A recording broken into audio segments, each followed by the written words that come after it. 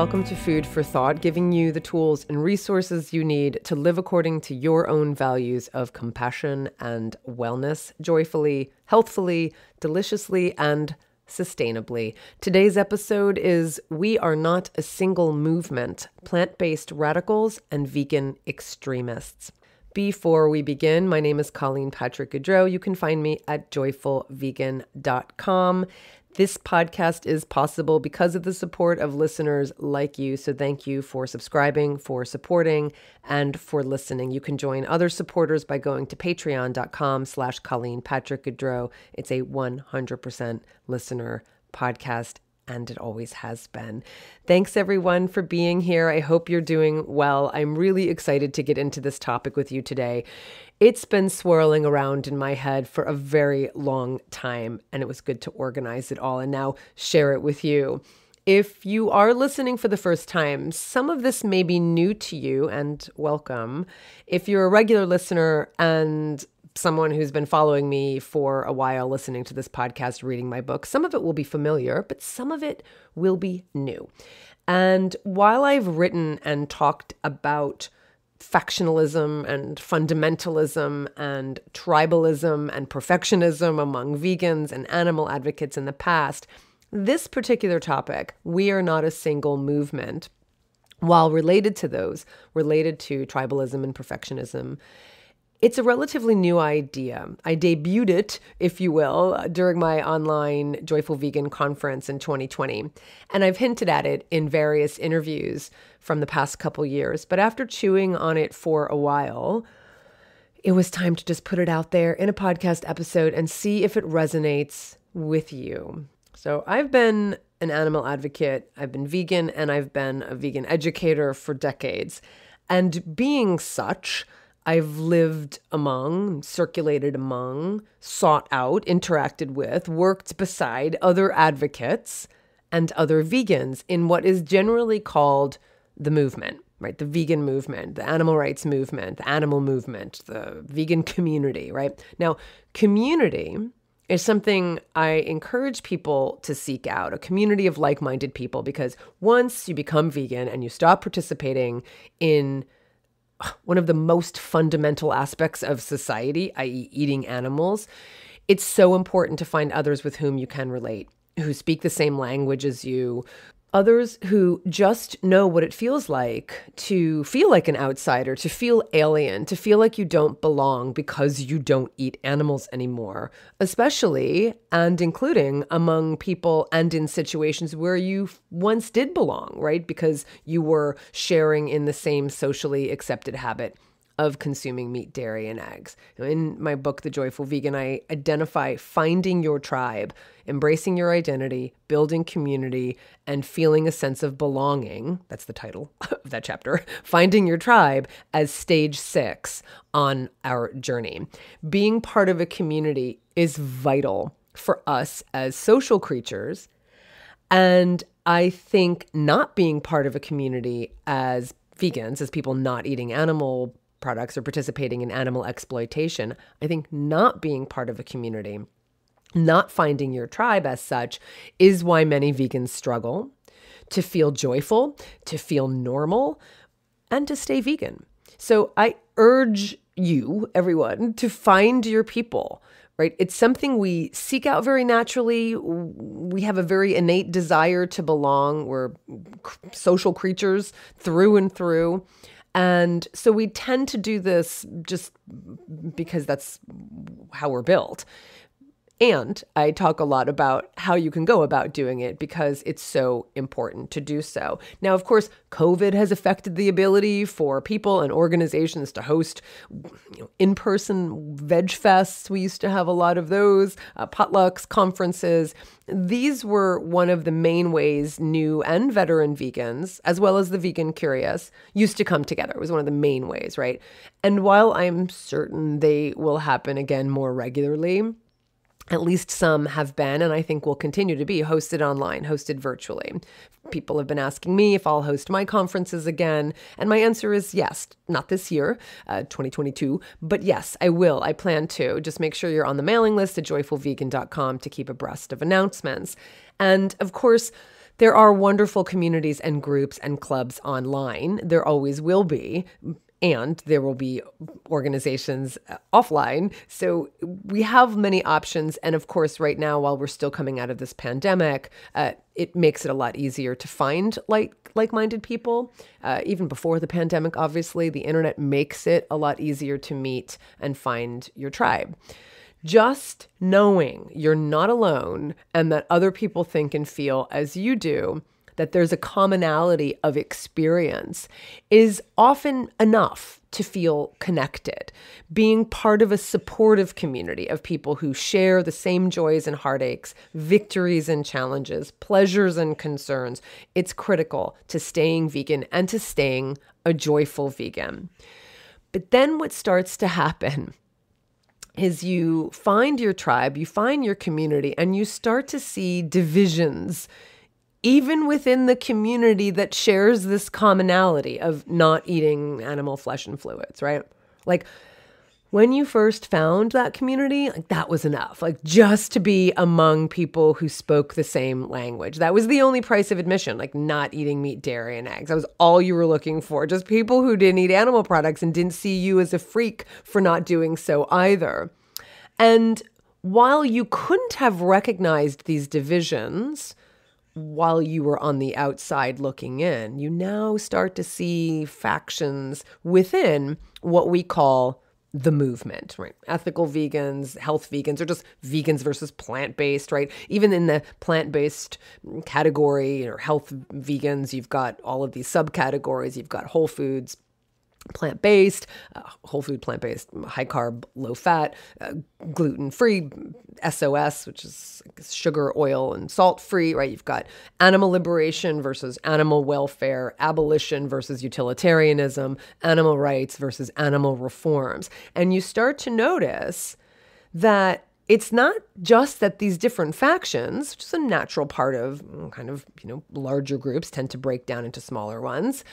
It's not just that they're there living amongst one another peacefully side by side. You start to notice that they're actually quite adversarial to one another. Now, someone from the outside would just see the commonality, a bunch of people who don't eat meat, dairy, and eggs, right? Or a bunch of people who care about animals, right? But once you're on the inside, you see the schisms, you see the cliques and the factions and the divisions within this larger group. And what's more, and this is critical, and this is what I'm here to talk about today. What's more is that the commonality is no longer enough. It's not enough that what you share is that you don't eat meat, dairy, and eggs. What becomes the focus is why you don't eat meat, dairy, and eggs, right? And that's when you see that some people are characterized as outsiders or imposters or fake vegans, or you're not a real vegan, or you're just plant-based, right? And that's said very derogatorily, meaning you're just vegan for health and not for the animals. And so you start to see these judgments that everyone holds. I mean, it's not just, by the way, the vegans who say this about plant-based folks. You also see that on the flip side. You see, plant-based folks, or whatever category they want to call themselves, people who do it for health reasons, differentiate themselves because they're not junk food vegans, right? So you see this on both sides. You see it all around. Now, I've talked about this a bit when I've talked about fundamentalists who decry the use of the label vegan for anyone who doesn't tick all the boxes of what they say vegan means, right? And they call anyone who doesn't submit to their interpretation fake vegans. We see that all the time. And what follows then is the belief that anyone who doesn't fall into that definition is betraying the cause, right? It's a characteristic of fundamentalism to dwell on in-groups and out-groups. And while non-vegans are the obvious out-group, so are those who don't have the same or the right motivation, even though they share the commonality of not eating animal products. And so people talk about this as infighting, and we see it all the time. People ask me about it all the time, and people lament it. People lament that there's this infighting within the community, within the movement. But I think that perception that there's infighting within the community, within this movement, I think that's one of the problems. It's because we perceive there being a single precious movement whose purity needs to be protected and preserved. It's because of that notion that we perceive infighting. If instead we saw ourselves as separate movements that share a commonality, then there wouldn't be the presumption and the expectation that everyone has to think the same way or act the same way or label themselves the same or be motivated by the same goals, right? We'd see each as separate movements that share a common thread. And so ideally, the idea is that instead of fighting amongst each other, what we call infighting, to preserve this purity, we would be inclined to share ideas and tactics and thoughts, right? We'd still disagree, but we don't have to fight to be right. We don't have to fight to preserve the integrity of what we think this large monolithic movement is, right? We wouldn't see those who share a commonality, but not motivated by the same things, right, as opponents soiling the integrity of the movement. We'd see them as allies who enter the same space, the space called not eating animal products, but who came through different doors, right, who have different reasons for doing so, for different reasons for not eating animal products, but with whom we have more in common than with those who never enter the space at all. Now, I'm a visual person, so let me paint this picture for you. I like using the analogy of an amphitheater, right? Picture a huge amphitheater, like the Colosseum in Rome, or large stadium, a large arena. You've got several entrances to this amphitheater, several passages through which you can enter this large arena. Everyone's there because they share some commonality. Everyone enters because they share a commonality. Maybe they're there to watch a sports game or see a concert. And while they may have entered through different doors and arrived at different times, they're all there in that place because of what they have in common. The desire to watch and enjoy some kind of spectacle, sports game or a play or a musical performance. And when everyone looks around, they're like, hey, cool, we're all here. We're like all rooting for this team, or we all love this particular band or singer, and we all want to experience the joy and pleasure of the music or whatever it is, right? And there's this energy in the space because everyone shares this commonality, facing the same direction, excited to be there with like-minded people. We kind of feed off of that energy, right, of the tribe being there for the same purpose. Now, there are millions of people outside that arena who never enter, who don't share this commonality, who don't even want to come in, and that's fine. Everyone else out there, which is most of the people, the majority of the people, they're missing out, but we're together. We know the secret handshake. We know the value of what we're here to share. We chant and sing together and we feel good. This is exactly what we seek out when looking for people who also just don't eat animal products, right? I'm thinking, we're on a plane. I mean, that's maybe an anachronism these days, but we're on a plane, or we meet a friend of a friend and they tell us they're also vegan and we're so excited. We haven't asked yet why they stopped eating animal products, and we will, right? But we're just so happy that there's someone else there in the same club. We could be at a party and there's someone else across the room, you found out that they're also vegan because they're eating the same food you are, and you're the only two in this party who are not eating all of the animal products, and you're just happy there's someone else there in the same quote unquote club, right? Someone who just shares the basic criterion. They don't eat meat, dairy, and eggs, period. That's simple. Now imagine in this amphitheater, people start to turn to one another and ask, how did you get here? And why did you come? And who's your favorite player? And what's your favorite song? Well, why is that your favorite song? And why did you come through that door? That's the wrong door. And why were you compelled to come for that reason? Why not this reason? Have you considered this reason? And they start to forget about all the people out there who didn't even want to come. And they start to criticize and turn on each other right? They stop thinking about how many people out there might benefit from and enjoy and savor what we all came for. People who don't even know the pleasure and the joy they could experience if they just walked through these doors, right? Instead, we focus on the person next to us and the passage they came through. Why that passage? Why not this passage, right? And so we forget the elation of just being in this amphitheater together, of celebrating together what so few people know is possible. We press the person next to us with whom we have more in common than anyone else outside this arena at this moment in time, right? And we stop focusing on what makes us similar and we focus on what makes us different, right? In the case of our story, we forget that we're all there just because we don't eat animals, and we focus on why we came in the first place and why we stopped eating animals in the first place. Now, I've talked about this before. Many of you will be familiar with the term that Freud coined called the narcissism of minor differences. This phenomenon, this peculiar fact that people who have the most in common tend to have the nastiest and the cruelest fights with each other. It describes this intensity of feelings that arise between groups of people with seemingly trivial differences. Again, people looking in from the outside, right? But who battle one another over the importance of those differences and use them as the basis to distinguish themselves from and attack each other, right?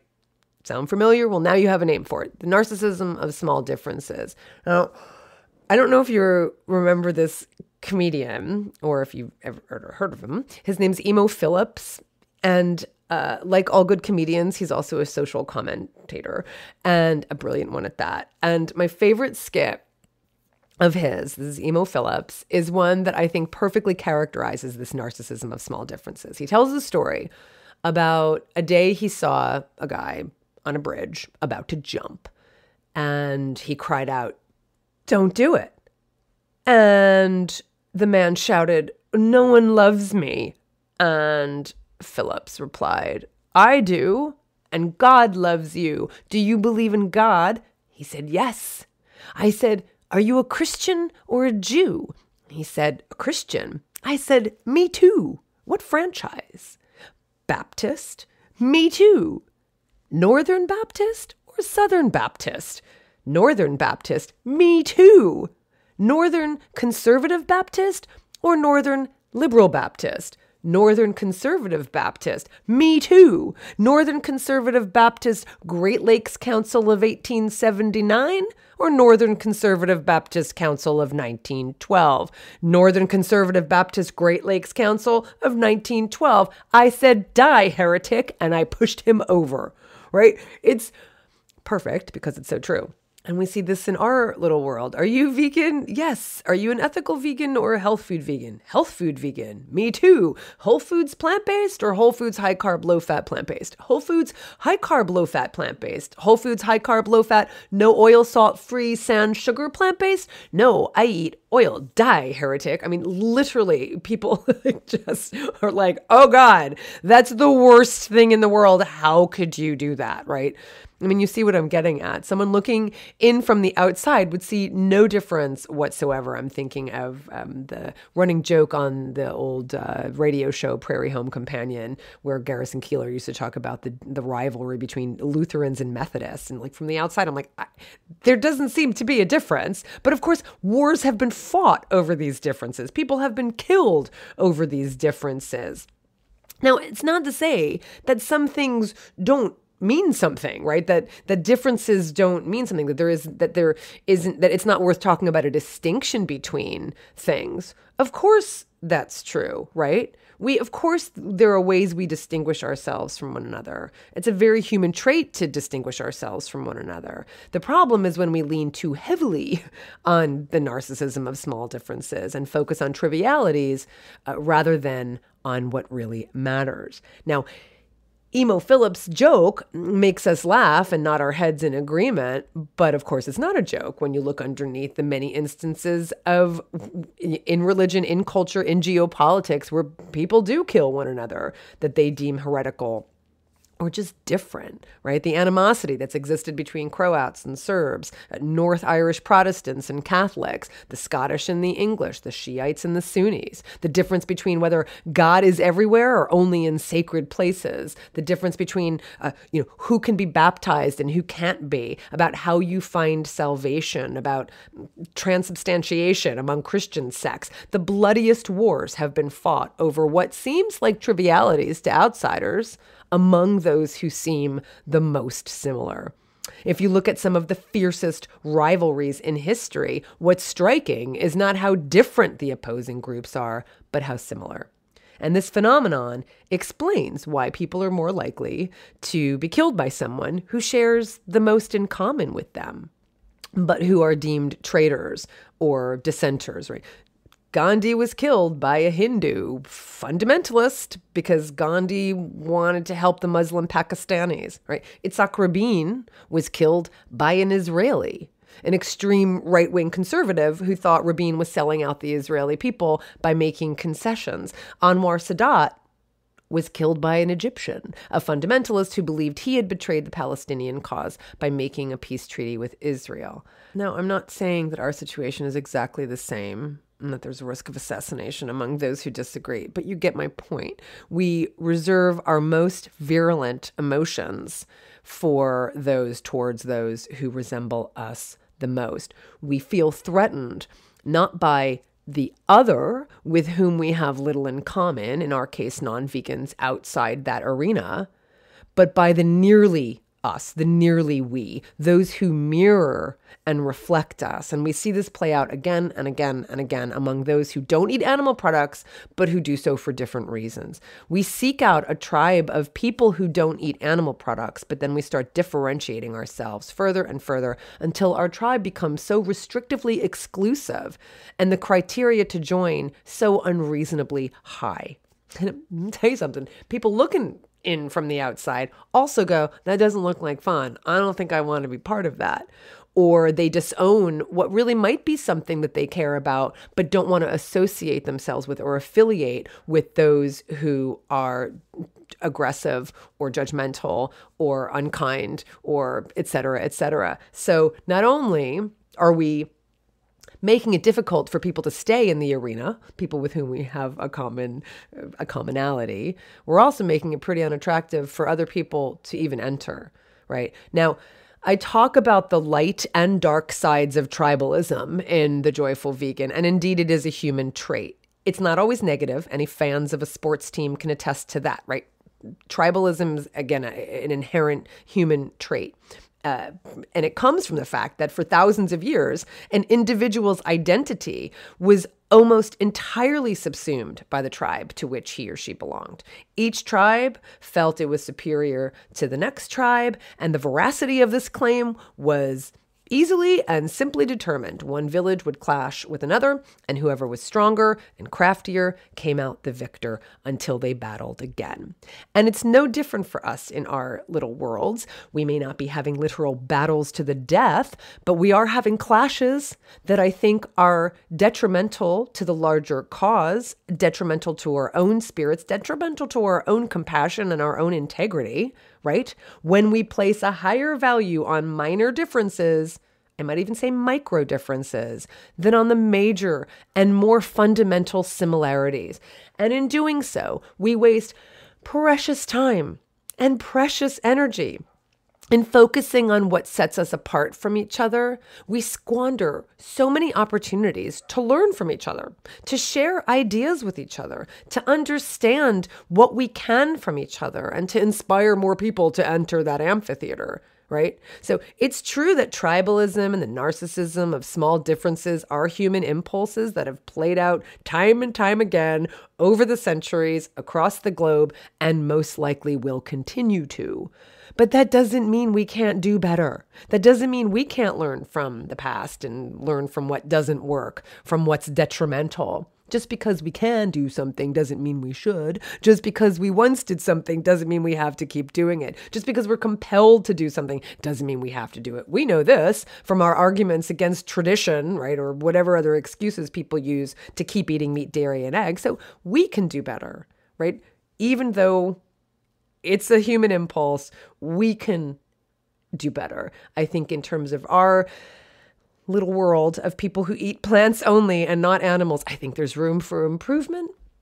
That's why I'm suggesting that not only do we amplify the big commonality rather than dwell on the small trivialities, but also that we actually acknowledge our differences and see them as strengths, right? That instead of seeing our differences as defects to fix or impurities to avoid or wrongs to correct, we see them as opportunities to learn from and understand.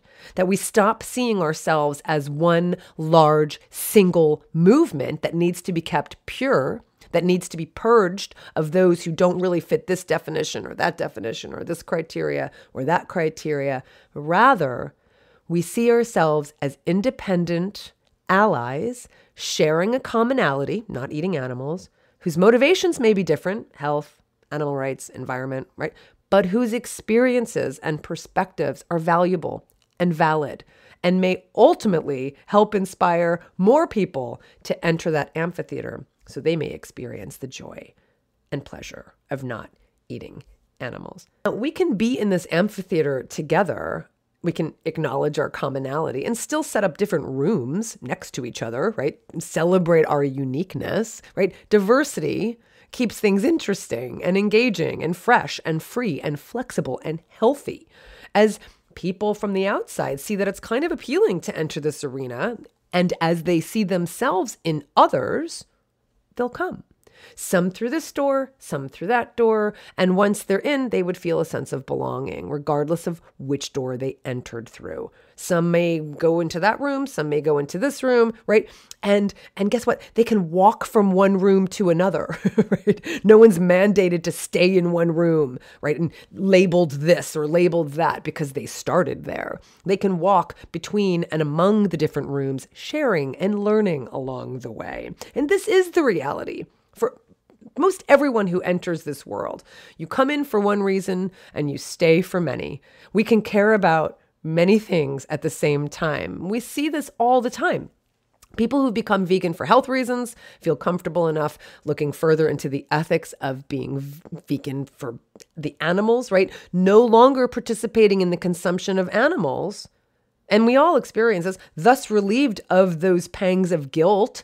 Then we have the capacity, the mental capacity, the emotional capacity to learn more because we're not participating in it, right? Things that we avoided looking at when we were participating in it. Now we can say, well, I can look at that over here, right? And so they do. And we can be in the room next to them saying, I'm over here when you need me. I'm over here when you want to look. And keep showing what you're showing, right? But I'm over here. Come on in, right? Similarly, people who become vegan for the animals initially tend to consume a lot of transitional foods, a lot of, more heavily processed foods like vegan meats and cheeses and eggs, right? As if making up for all the foods they thought they wouldn't be able to eat before they became vegan, right? But over time, they might want to learn more about, whole foods plant-based or the health benefits of incorporating more whole foods into their diet. And they can walk over to that room over there and be like, what have you got for me? What can you show me? What can I learn from you? It's not our job to interrogate those who come through the space or to litigate why someone enters the space and decide whether they should be there or not.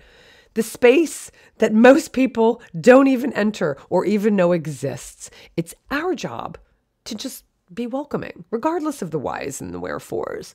If the only thing we have in common is that we don't eat meat, dairy, and eggs, that's a lot, especially when you consider how many people do eat meat, dairy, and eggs. When I look at the friction and the discord among ethical vegans and plant-based health vegans or animal welfareists and animal liberationists, all I see is a waste of energy. I see implosions. I see myopia. I see rigidity.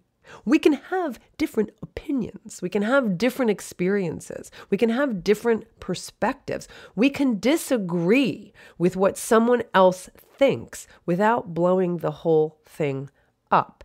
Now, naturally, we're going to gravitate to those whose perspectives resonate most with us, right? When we can do that without accusing those who don't resonate with us as being, fake or imposters or sellouts, right? As if we all have to conform to the same way of thinking or acting in order to legitimately be in this space, right? Find the people with whom you are most aligned, then get to work and stop focusing on other people doing the work you're not doing, or just being not you, like just being not you, right? And so in the wider animal protection movement, so under this umbrella called animal protection movement, there are several different types of approaches and different organizations and tactics and advocates, right?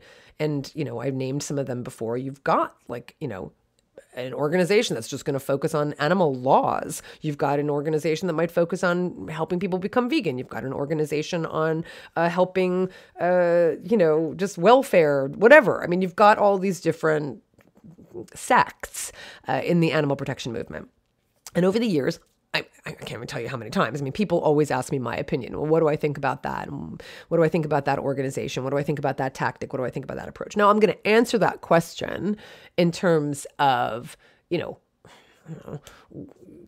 have an opinion about what I think is most effective, but I also have an opinion about what I think I'm best at. Right? That's also different than what I think is most effective. Like no one's ever there's never going to be one answer anyway. But it's often couched and asked in this sense of like, why, I don't want to support this organization over there because they're kind of sellouts. They're not doing it for, they're not there to support veganism. They're not there for animal rights. It's only animal welfare or welfare standards or whatever. So don't you think like they're not great because like they're not really animal rights and they're more welfare? I mean, like, right? I mean, as if there's an answer to it. My answer is that there's room for everyone. And some people are going to be attracted to that. Some people are going to be, want to support that. Others don't have to. I mean, there's countless organizations and advocates and tactics whose mission like doesn't resonate with me, and countless organizations and advocates and tactics that do. So I'm going to gravitate to the ones that I'm interested in, just like you'll gravitate to the ones you're interested in. I mean, like the organizations, they're just like doing their work. They have their mission, right? And if you want to work for one of these organizations or, I don't know, consult with them if you have thoughts about how they could be doing it better. I guess you could do that, right? But they know that, they have their mission. They're attracting the people who are most aligned with it. That's great, right? It's just so futile to criticize an organization or an individual for being who they are and doing the work that they're doing, right? As opposed to doing the work that you think they should be doing. I mean, you can't be a sellout if you're working on what your mission is. I mean, like I see it a lot with the animal welfare and the animal rights organizations. The animal welfare organizations are just who they are. They're saying this is who I am, right? But so don't support them or don't hang out with them. I don't know. Okay. It's like the example I've used. I've seen, negative reviews for instance, The Joy of Vegan Baking, my first book, because I use sugar and butter and oil, obviously non-dairy butter, but I'm using, kind of less wholesome ingredients. But I never said the book was anything other than a baking book. I never said it was a book of salad recipes. So if you don't want to buy the book, just don't buy the book. But it's like giving a 1-star rating to a science fiction movie because it's not a romantic comedy. They're just different, right? One's going to appeal to one person and another's going to appeal to somebody else. But every moment spent focusing on what they're not doing or what they're doing wrong, and focusing on how you're not them and they're not you, you're not spending time on developing and cultivating who you are and what you want to do and what you want to do well. Instead of worrying about whether someone else advocates in a slightly different way or stops eating animals for a slightly different reason, we should simply care about doing what we do and doing it excellently. The other benefit of seeing others as different rather than wrong is it opens us up to building alliances and coalitions. Now, sometimes I hear vegans, vegans talk about the need to build alliances and coalitions. But they're often talking about building bridges between themselves and people in movements outside the vegan, plant-based, and animal arenas, right? Such as environmentalists or human rights advocates or civil rights advocates, right? And while we can and should do just that, I suggest we do the same with those in our own backyard, with those in our own amphitheater. How are we going to find ways to work with others with whom we have less in common if we can't even work with those with whom we have the most in common, right? Isn't that the best place to start? Isn't that a place to practice low-hanging fruit and all that? Narcissism of minor differences be damned? I mean, building bridges means just listening to someone else's perspective. It starts there. I mean, that I know is hard enough for most of us. It's challenging. It can be. It can be challenging to hear someone else's perspective, especially if it's antithetical to yours. But let me assure you that your perspective, your belief, your ethics, your values will not be weakened by hearing somebody else's that contrasts with your own. So just acknowledging that different doesn't mean inferior is a really good place to start. And just listening to each other's perspectives, right? And then we can identify common goals and common methods, and we can engage in joint problem solving. But first, we just have to recognize and appreciate that we are different, and different doesn't mean bad, that we have more in common than not, right? That we have more in common collectively than we do with anyone else outside our arena. Can we at least just start there?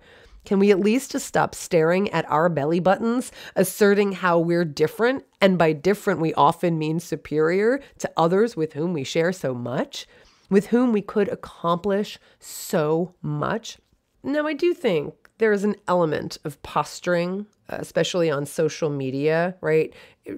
Making sure that your audience and your followers know that, you're on this side, and in order to do that and strengthen your own position, you have to differentiate yourself from the opposing perspective. So I do think some of that's posturing and crowing. And if you want to do that, all right, you're probably not even listening to this podcast anyway. But if you want to be effective and not just right or popular, then I think there's a lot we can do, and we can model it for others who are watching. Now, I have some bonus material for Patreon supporters at every level, and you'll be seeing that in your Patreon account. I'm going to be sharing a story of how adversarial actions within the suffragette movement, obviously 100 years ago, quite negatively affected the goal to get voting rights for women. It hindered it, it delayed it, it turned sympathetic members of the public away, and also negatively impacted individual relationships and reputations, because that's important too. So look out for that in your Patreon account. I'm going to talk more about that in this bonus episode. And if you're not a supporter, be sure to go to patreon.com and become a Patreon supporter, and you'll get perks such as that. I, for one, don't want to do anything to hinder helping animals. And I know you don't want to either. And I don't think the people who posture in this way actually think they are hindering helping animals. I think they think they're helping animals.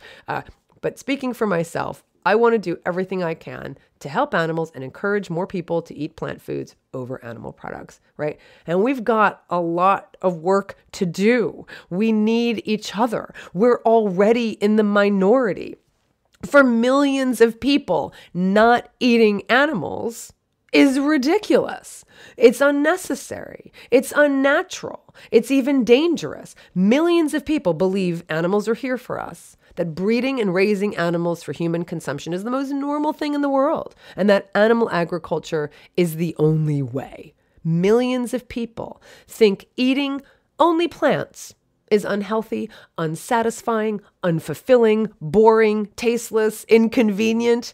Those are the status quo perspectives we need to upend. Not eating animals is already seen as radical in people's eyes. So this idea, this criticism against groups or individuals who focus on recipes, I've seen that among animal advocates, criticizing people who are doing what is authentic for them, focusing on recipes or health or nutrition.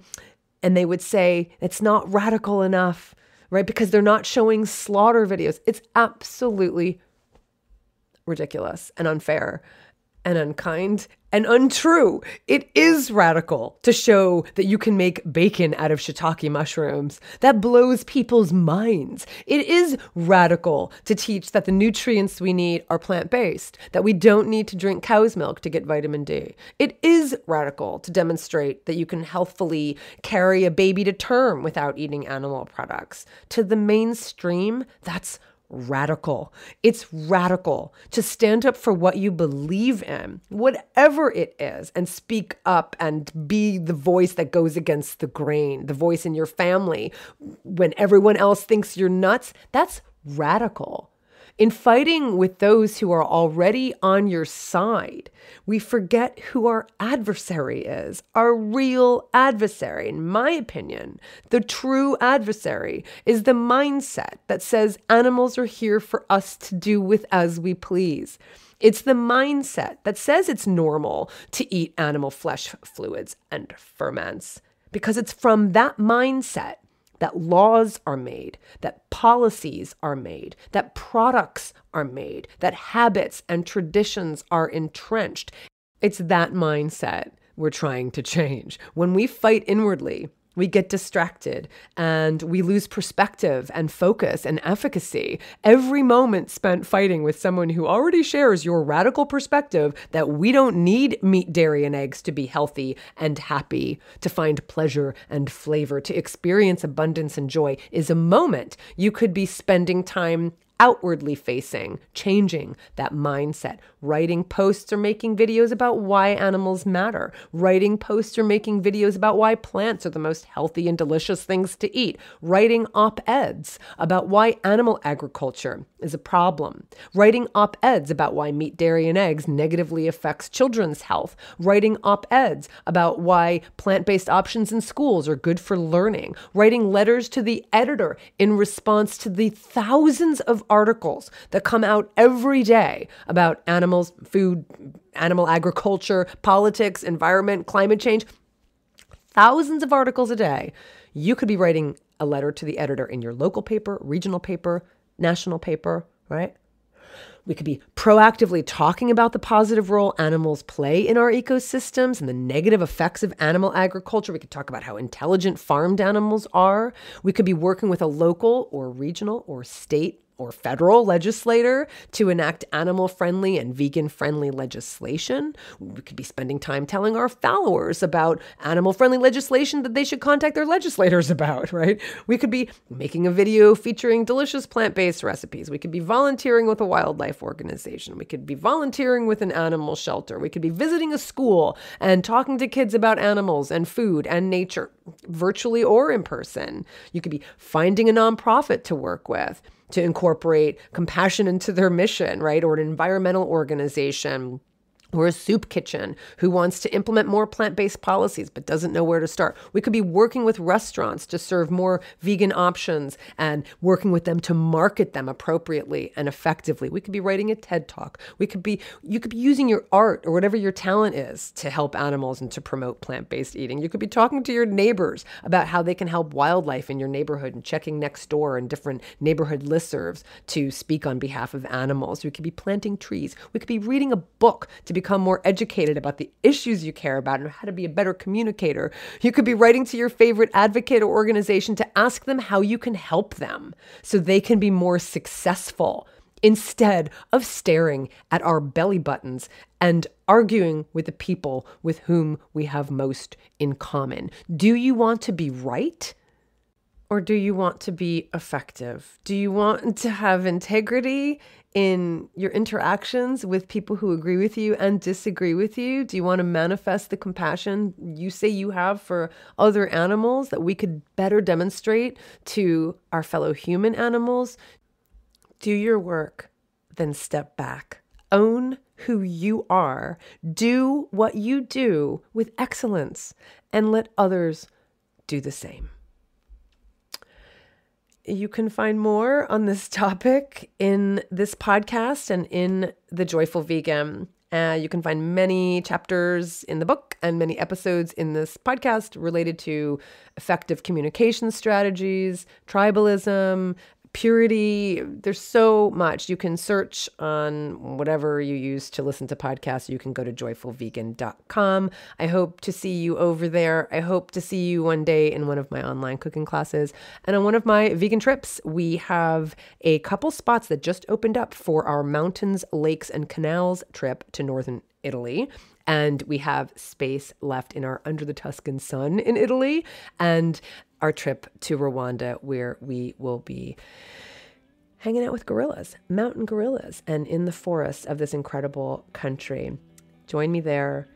Thanks for joining me here. Thank you for supporting this podcast, for subscribing, for listening, and for leaving ratings and reviews for the animals. This is Colleen Patrick-Goudreau. Thanks for listening.